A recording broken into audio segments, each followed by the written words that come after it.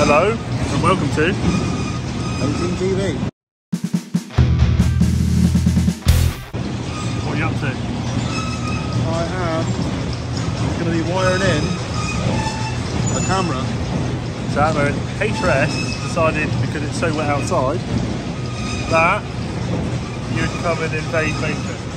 Yeah, Right in the middle, take up all the space. Come on, then. So basically, right in the middle of the shed. Basically, right there. But as you guys know, that there are some new fast tracks here, aren't there? Yeah. So we've changed the sort of cameras, haven't we? Same cameras. Well, yeah, changed the sort, the same brand. Yeah. But how they work is different. Yeah, so now we haven't got a separate screen. Everything runs through the screen on the fast track. Yeah. Which means now we're not going for, so we aren't having the Bluetooth. No, so now it's joined into the back of the tractor. Yeah. So what HRS is doing is putting the wires in so we can work them. Yeah, basically. Yeah, just got to remember to unclip them when you take the trailers off. But where do you get cab cams from? Vapormatic. Vapormatic. We didn't know this until recently. Vapormatic. There's actually based in Exeter, which I never knew. Yeah, I didn't know that either. And we've used a few of their stuff now, and it's really, really good stuff.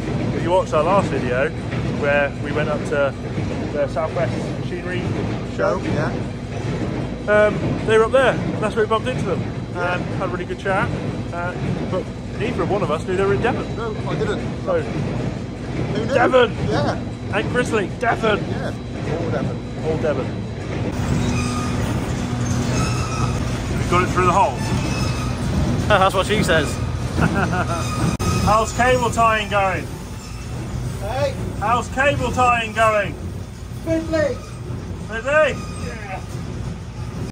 HRS have brought back more supplies. Off it goes. Hopefully he doesn't tip it over, because it's at a fair angle on the wood. Ties in the main shed with big telehandler. Adam's little telehandler. Big boss man is his telehandler, which means I haven't done this for a while. We'll go bring straw down, ready for process tomorrow. With T5.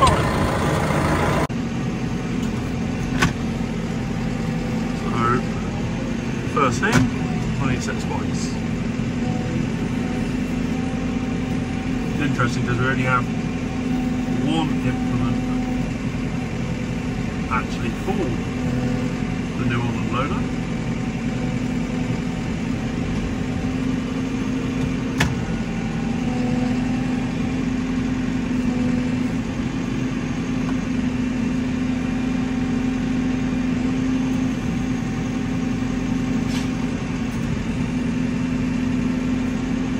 A sprung-loaded automatic trip.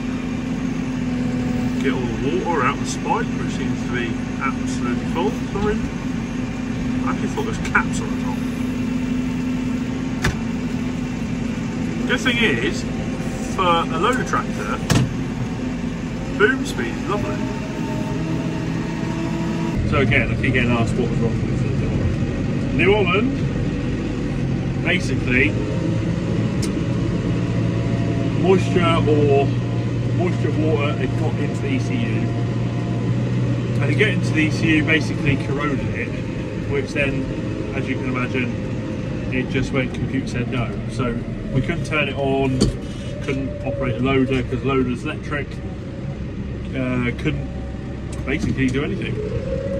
So that's why we had to load it onto the back of a low loader, and we did it with a tailor attachment. And with certain comments, if you think of the tolerance of a pin, the big pin, right? Most of the tolerance you can use for like towing, you know, a lot. Like, you've got to easily be thinking 10, 15, 20 tons. Then arguably, yes, the little pin, then arguably you could say the little pin could break, but it didn't. Okay?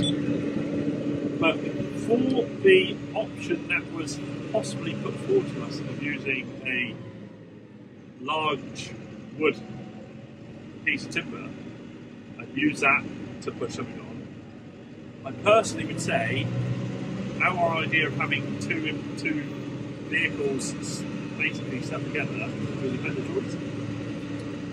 Ideally, if we had a solid bar, which is something that we're actually thinking we're going to make, is have a solid bar that would go straight through both, so there's zero movement. Now that would be the answer, but the general consensus of having both of them stuck together is way more safer than some of the other options, if that makes sense. So, yeah, that's what we did. But anyway, T5 is all good now. Thankfully. Worst of all day I've been meaning to get to this, and I'm fingers crossing it doesn't rain until I've got this back and then hit the dry, and then the weather can do whatever it wants. But ideally we'd like to not have wet straw going.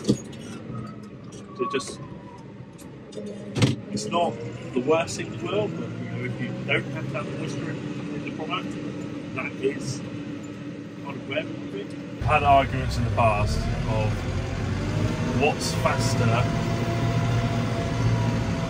to load bales, tractor or telehandler. And I've got to say, without even starting the job, 100% telehandler. It's like little things like that. I've just got to pick up 3 bales and the spike's gone straight through. That's not going to work. And these have been left dead straight for me, which is awfully annoying. So I've got to pick up 2s by the sense, not 3s.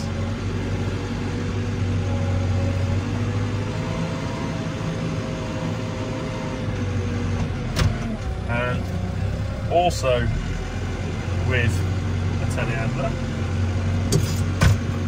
you can work the throttle differently. Tractor needs to set the throttle up.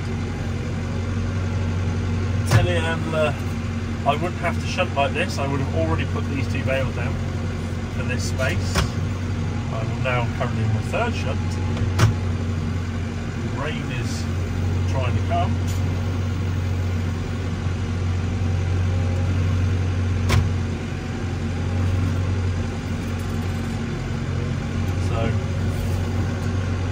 Yeah, anyone arguing back with me, fine, but hands down, telehandler way faster.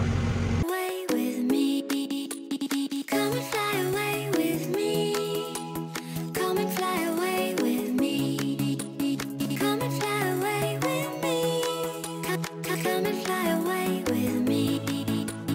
Don't you be afraid, everything will change you and then jumping off the edge, these the dreamers never die, so come and fly away with me. We're rising, we're falling, we're making through, we're climbing, we're soaring, 1,000 views. Seems I've got a bit of a soft tire, so I'm not going to be putting the top bales on there. I'm just going to go with it as is. I haven't got to go very far, but it looks like I might have a slow puncher. As I definitely can't unload this fast with the tractor, I've opted for the telehandler because it is starting to drizzle and I want this in here, safe and dry, ready for a full-on day tomorrow. So, it's a case of just whipping it off now. Well, telehandler, because you just got the 2 pedals, so you can just operate it so much easier. The T5 constantly wants to jump down a gear. Telehandler, and that's like, don't knock the T5 in New Zealand or any other tractor, like just tractors alike, you know. Telehandler, we just leave it in drive, so she goes up and down her gears by herself.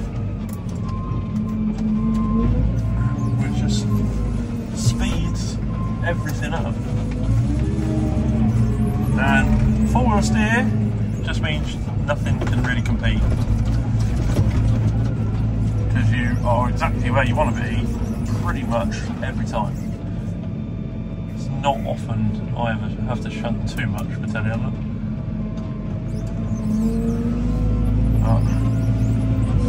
Right, get this lot off, get this lot in, and I've got a bloody great low tarmac.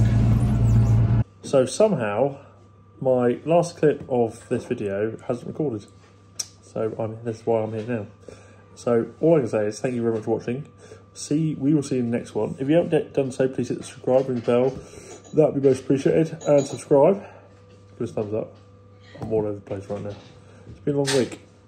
And I'm just editing this. So if you want to find any more of us, you can find it in Instagram, Facebook, Snapchat and Twitter. And hopefully my job after this is figuring out how the new mics work. So next video should be new mics.